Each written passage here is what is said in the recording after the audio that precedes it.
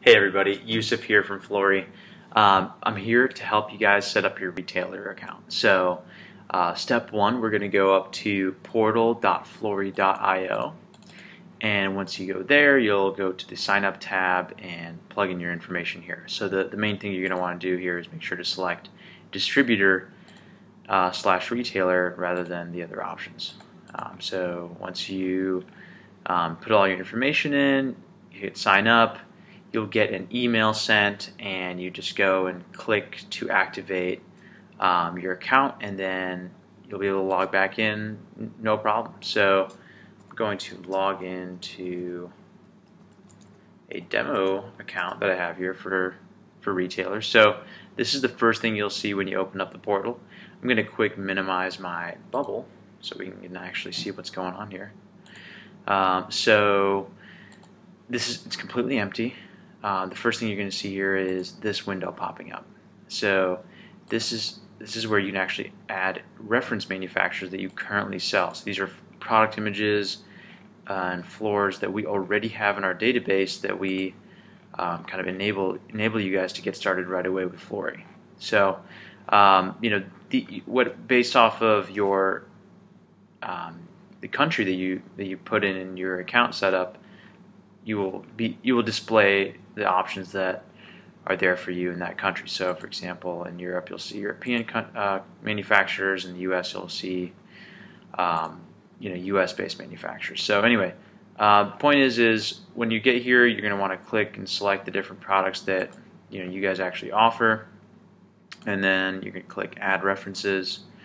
Once you've done that, they'll all show up here. So, briefly, let's just do a quick overview of the Floori Administrator Portal before we dive into anything else in more detail. So we have a few different sections here. We have the Product Catalog section. So this is the one that where we can manage all the different products that we have. We can add floors, delete floors, change the names of different floors, and stuff like that. Over here we have Floori Lite. So these are all the different settings to configure for Floori Lite. We'll go over that in more detail. Payments and subscriptions, so the different subscriptions that you're set up with, and your different plans with us, your invoices, and then lastly account settings. So account details, emails, domains, and invoice and data as well. So so that's a quick overview. Let's just jump back into the product catalog. So as a retailer, let's say that you do offer all these different manufacturers, but you probably don't offer every single product. Well, you might, but maybe you don't want to highlight every single product. So what we'll do is we'll go into the Barlinek tab. We'll go into this category here, and we call this each one of these kind of sections here a category. So once you click into the Barlinek, you have a category here. We'll click again, and then we actually see all the different Barlinek products that we have to in our system here. So now you probably don't offer all of them, or if you do, maybe you don't want to actually pitch all of them in your visualizer. So what you can actually do is you can go ahead and delete all the different products that you don't sell, and that way you can make your visualizer customized towards exactly what your selling experience is like. So anyway, so that's that. Next, let's go into how to actually add a floor. So, another thing too is, let's say you do have white labeled products with different names than the standard names. This is where you would go in, and you can actually go into the particular floor and edit that floor. So this floor's name isn't classic oak, it's champagne oak. So it's going to require you to fill out these different categories here. These are the different product fields for the product. And I'll go over these here in a second when we make a new product, but I'm just trying to show you how you can actually change the name of the particular product here on the fly. So yes, so we just changed it from classic oak to champagne oak. So this is, for example, if you do white label flooring and you do have different names from your suppliers, you can go ahead and actually change the names of your products right there in the administrator portal so that they match the products in your showroom. Yep, so that is, those are the main things you're going to probably want to do right off the bat when you set up, your reference accounts. Make sure you delete the products that you don't sell, and change the names for the ones that you do, and so forth. So next, let's actually talk about how to add a floor. So let's say you got a hold of some product photos and you want to kind of add a new floor. So we're going to add a category here. Let's call it let's see, Sienna floors, right?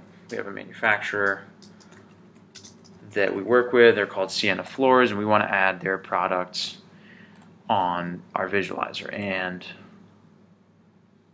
we can actually do that. So first step is to create a category. So this folder is the same folder that you see up here. This is the folder that your users will see when they're browsing Floori Light. So let's click on this category. Now that we're in this category, we're prompted to add a floor or yet another category. So let's talk about when you'd want to do that. So for example, when we go to Quick Step, right, we click on that category, and now we have these different folders. So they don't just throw us all the different products all at once. They actually kind of separate everything into different collections, right? And this is just the way that they chose to organize their products, and you can organize them like this based off of floor type, species, or whatever, even hot deals, things like that. But anyway, so the point here is that we're just for show, we're not going to jump into too much here, but this is we're in the Sienna floors. Let's call this engineered floors. Description: engineered floors by Sienna Floors. And then we're going to choose a preview picture and drag it here. So, a quick room scene photo to kind of give you an idea of what the collection is. And now that we have this added category, we can go into it and add a floor. So let's add a floor. So the first thing you're going to do is actually fill out all these different product fields here. So there are a lot of different product fields, but there are a few that are required. And we try to keep it simple, but the idea is that all these fields are here for your use. If you find use for them, great. If not, no problem. And I'm just going to go over all the different sections here. This is a required field. It's called room types. So these are all the different room types that this particular floor will work well in. So next, after we've kind of done the general product fields here, we'll jump into the material specific sections here. So the wood type, this is an oak. This is going to be a light brown. It's a board. Is it glossy? Is it matte? The structure here, the finish quality, number of finish layers, the finish type, the bevels. All these things are here for you guys, and the reason why you might want to fill a lot of this out is because you can actually in the filters section here. Let me just jump to that really quick. In Floori Light, you can actually configure your product filters. So you can actually filter by all these different product fields that you put in, so that when a customer's browsing your version of Floori Light, they can actually browse based off of the product filters that you provide them. And so that's why all this stuff is important. As I said, it's there for you to use as much as you want to use it or need to use it. You don't have to fill all those fields out exhaustively, but anyway, that's kind of how that works. So cool. So now we can add a preview picture to this floor. this is something, you can make this a room scene, you can make it a panel image, you can even upload just an individual plank image too. And so now that we've added that, we're prompted to set up the pricing and options tab. So this is where you're going to specify the width, the height of the product. It's really important to note that the width and the height here are based off of products that you input that are vertical. So if the planks are vertical, then it's going to be accurate. However, if they're horizontal, then you're going to have to flip the width and the height around to get it right. So anyway, these are all the different, once again, fields that you can put in. Product URL here that will actually link right back to maybe whatever URL on your website or things like that, maybe the manufacturer's website. Over here you can configure the grout. This is actually specifically for tile, of course, and so for wood we don't really need to worry about that. And then lastly, over here we have the different patterns that you could actually lay this floor in. So we're going to select all that. We've added our main product fields here, and so now once we hit next, it's going to prompt us to add tiles. So tiles is just our terminology for a particular plank or tile, any individual piece of flooring. So I've got my planks here. I'm going to actually select them all, and then it will upload them all. And when we're done, cool. So they're all added. That's great. Everything went to 100%, and now we can hit next. So here is the product gallery. So this is where you can actually add other room scene photos if you want. You can actually upload even individual planks. This is actually supplementary kind of information that will be used in the future within Floori Light and then also within our consumer-facing platforms. So that's that. But yeah, so this is everything you need to know to add a floor into Floori Light. We've added this floor. It's under our Sienna floors. It's under their engineered category. And so now when we go to launch Floori Light, we can actually see that product right here. So it looks like we've got Sienna floors. We can go to that product, Champagne Oak, and voila, there's Champagne Oak. Move the floor around and we can preview the different floors. So yep, that's exactly how to upload a product to Floori Light to our portal and then view it in Floori Light. And so that definitely wraps up the product catalog section. Now let's go into probably my favorite tab here. This is where you get to customize Floori Light to your liking. So here is the vendor URL. So this is where you can configure the link that people can click to go to your page. This is where you can upload your logo. Here is the filter section that we went over. You can specify which kind of filters we want to set up first for the customers to see. We can save those filters. Here is the Get a Quote Floor Calculator button, and then also the Custom Call to Action button. So right now the Get a Quote button is configured. So let's check that out real quick. So that is down at the bottom right here. If you click the Get a Quote button, people can submit quotes. So pretty simple, nothing too crazy. And you can obviously easily disable it if you don't want it. You can also enable a custom call to action button where you can put in a custom URL.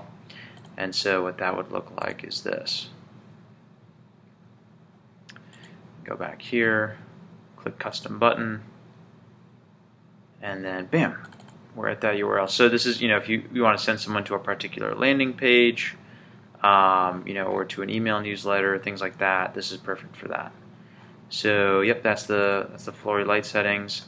Now here we can actually specify all the default rooms that we have to offer. So obviously these are all the different room scenes we have here. Now let's just say that I'm a residential retailer. I don't really do any commercial work. I can actually just unselect all these commercial ones here, and then now I'm left with only residential ones, and automatically it's all updated here within our portal, and the customer will actually just see all these changes immediately, which is really great. Lastly, here is the usage section. So it shows us how many sessions we've used this month, and this changes. This gets reset every month. In the near future, this will become like an analytics dashboard where you can see all sorts of information about your users, like session time, geographies, and things like that. So this is probably going to be my favorite tab here as we develop. I'm sure it'll be yours too, because it's going to be really interesting to see where people are actually using your product. So and viewing your product. So okay, cool. Next, we've got the subscriptions tab here. So it's asking us to add a billing address. We're going to go into the invoice data here, plug in all the billing info, and from there we can actually subscribe to Floori Lite and the different settings there. So I won't go over that in detail, but it's pretty straightforward. Here you can actually see the different invoices that you have printed out in like a PDF format month to month. So yep, there's that. And then lastly, there are the account settings here. Put your logo, and then of course all your invoice data here. This is all the data that you'd want to show on your invoice, so that for any tax or legal purposes you have everything organized. So that is that. That is a pretty solid introduction into how to use the Floori Portal for any administration that you need to do for as a retailer. So we're always here for you guys. If you have any questions, you know where to find us. But otherwise, that's a wrap. Thank you guys so much. Appreciate your time. Thanks.